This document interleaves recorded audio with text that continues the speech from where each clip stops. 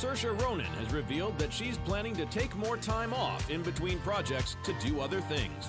The Irish actress has been performing since she was just a kid and burst onto the Hollywood scene with her Oscar-nominated role in Atonement back in 2007.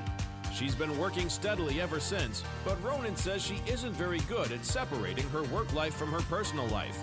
She says that when she's working, she can't even read or watch TV, noting that when you're on location, your world becomes so small.